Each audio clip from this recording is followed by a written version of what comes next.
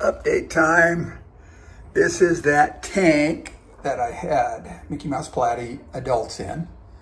And I had Blue Dream Shrimp in. I took all those out. And the Mickey Mouse Platies made more Mickey Mouse Platies. They breed like mice. Well, Mickey Mouse, right? And I ended up putting a double batch of green jade neocaridina in here. And I'm not sure if I wasn't seeing a lot of them. I'm not sure if the adult Mickey Mouse Platies kind of took them out. But anyway, I took the adult Mickey Mouse out of here, and I ended up putting a second double batch of green jade shrimp in here. And there's one here that really looks a lot more like a Blue Dream that I missed, maybe. And I'm gonna let it go for a while. But there are a bunch. There's a little one cruising right there. And the vendor mentioned in a message to me that they vary in coloration until they mature. So there's some more back there. And I'm going with that. That's okay. I just saw another YouTube page, another video. The guy was showing his green jade. And they are really spectacular when they're mature and a big clump of them. There's a little bitty one on the leaf right there. Let's see if I can point to it right there. And I saw a bunch that size on this glass. I just scraped the glass down. Algae a little thick here because it's open to this window side. So I leave all the algae on this one end. That way the shrimp can feed on it. And there's one right there. And I think that's another little bitty one. A couple little bitty ones back in there. And there might still be some bladder snails in here. I'm trying to get those out. Pretty close. Just keep working on it. Just keep swimming. So they seem to be doing really well now. And it came with this chunk of Java moss that I've never had it. So now I've got a couple chunks of Java moss from the 2 green jade orders. And that same vendor was, I mean, super generous and sent me an order of the yellow, what are they, goldenback neocaridina that are doing really well. And I will do an update on those. I'll just attach it to this so we can just do kind of a shrimp update, and I'll show you what's going on with my shrimp. There's another one on top of that fern right there. There's a couple of them. There's a bunch of shrimp in here. So what I'm going to do too is get all the Mickey Mouse Platies out of here and put them in with their colleagues in a tank out in the garage. And that way this will just be the shrimp, at least for now. I'd like to get some other fish that maybe smaller, and we'll leave the little neocaridina alone. There's a lot of hide. There's all these crypts. And on the backside, there's jungle val. There is this Java moss. And then there's this pot full of Cryptocoryne winnii. So there's plenty of hide. There's 5 little bronze cories swimming around in here too. And then I've got a bunch of hornwort at the top of this tank. And shrimp love hornwort as much as they love guppy grass. There's a little one. Let's see if we can focus on that right here. Trying to get a spot. It's hard to, someday I'll get a real camera with some sort of zoom telephoto lens or whatever that I can do this with, as long as it can shoot video. We're working on it. But anyway, you can see how small some of these Mickey Mouse Platies are. So I don't know if any of these, I don't know that they're big enough to be gravid. Although, you know, some of them look like they could be. But that's, hey, they just keep making more. So I don't know what their sexual maturity is. I have to look at that. I think that's actually a male right here, this big one. The anal fins are the long pointed ones. And I forgot there's a name difference between the male and female. So anyway, let's go out to one of the garage tanks and we'll see this. So this was the green jade. So what the hell, let's start left to right. This tank, and it's cloudy again. I just, this tank was down to about here. No, maybe all the way with guppy grass. And I sell that on eBay. And so yesterday, we just got back from El Paso, Texas on Tuesday. And I had several orders that came in while we were gone. So I just cleaned out this tank and this tank. They were just chock full. So I think I took out 11 11 orders of guppy grass, and I sell an order's 1 cup. I mean 1 packed full cup. So that really just cleaned these tanks out, which is good. So you can see this tank is Blue Dream Shrimp, and I got a load, and these have been really productive. Just right away, when I got these, they started making more almost immediately. And within a month, I had Blue Dream Shrimp everywhere. And you can see a couple up here with the guppies. They play well together. They're kind of cool. Okay. And then in this tank, look at the glass there, orange sun-kissed. All right, and on the bottom here. And these took a couple tries. The first try, I think I lost them all. Maybe 1 or 2 survived. And then I repopulated. It was about a month, 6 weeks later, I bought another order of them.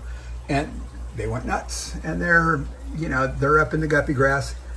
Shrimp love guppy grass. They like to hang out in it. There's a great source for food.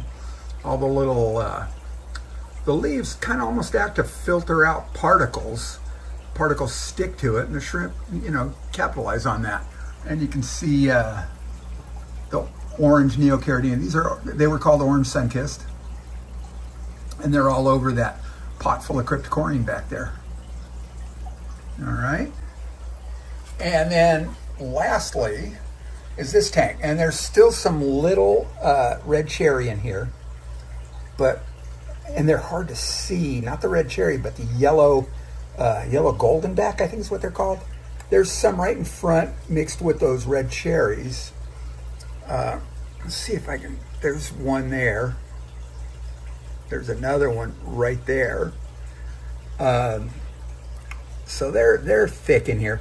I got to try and separate out the red cherries before any of these shrimp get real big. As the red cherries get bigger, it makes them easier to get out. And this tank's got a bunch of hornwort. All 3 of these tanks, I am fighting bladder snails. I've got something I'd like to get for it, but I'm not sure if I can get it here in the States. But the hornwort's as good as guppy grass when it comes to shrimp. Same thing, collects a lot of particles. Shrimp like to feed in it, and I keep that around as well. So anyway, there's a quick, and I have red cherries. I was going to say anyway, that's a quick update. But I have red cherries in a bunch of tanks, and we can go see if we can find some. Let's see. And we might just edit this part out if we don't find any, because they're everywhere. Of course, there's orange sun-kissed on that side of the tank too. They're all in this little Amazon sword. This is one of the Amazon swords that I separated off the big Amazon swords in my 40 breeder. I did a whole video on that, how I separated them out and repotted them all. You can go check that one out. Tank full of guppy grass. This is one of my 40 breeders. You can see the red cherries right in there, all over up in the top. They like that. They like hanging out in the guppy grass. There's a bunch more right in there. So I thought while I was at it, I may as well try and get as many of the little red shrimp out of here, because I don't want to contaminate these yellows. And everybody's still really small, so I know I've got some time, but I thought, what the heck? And I just pulled out another 29 little bitty ones. There's one that's a little bit bigger size, and I'm going to put them in that 5-gallon farm tank that I had the problems with, that I overdosed with hydrogen peroxide on the separate plants. Well, we'll go see. All right, well, here's that farm tank. And you probably remember where I had that blue-green algae in here, the cyanobacteria, and I used that stuff that I can't remember the name of. I'll put it in. I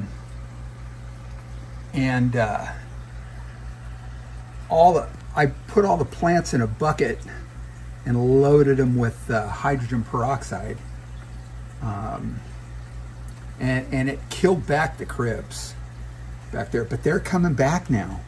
And then it also killed back the cryptocoryne parva that were in these little pots. They were tissue culture.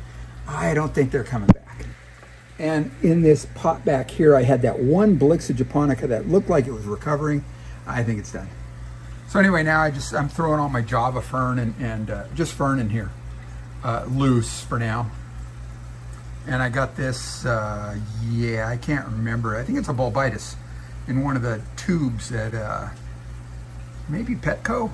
Well, look at the way they grow. Oh, duckweed. Look at the way they grow new plantlets right off the leaf. You know, how about I show you?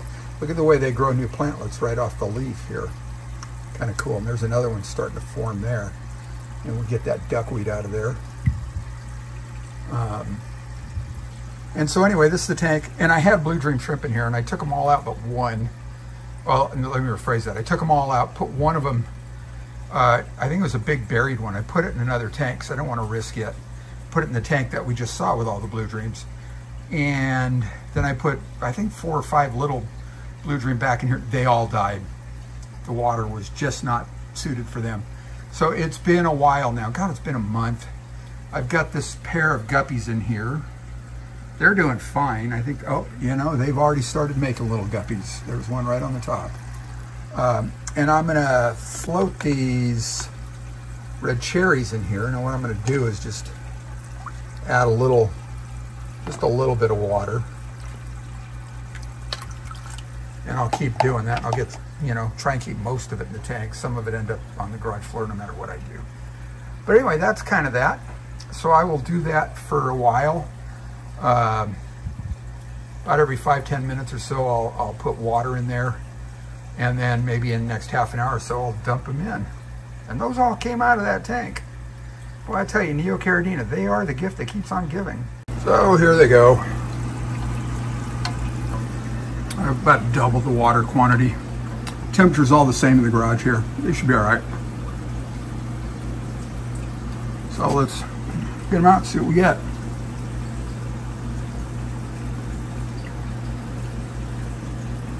Give the guppies some company. And there they go. A shrimp ball. And nothing left in the cup. And there they are. Kind of cool.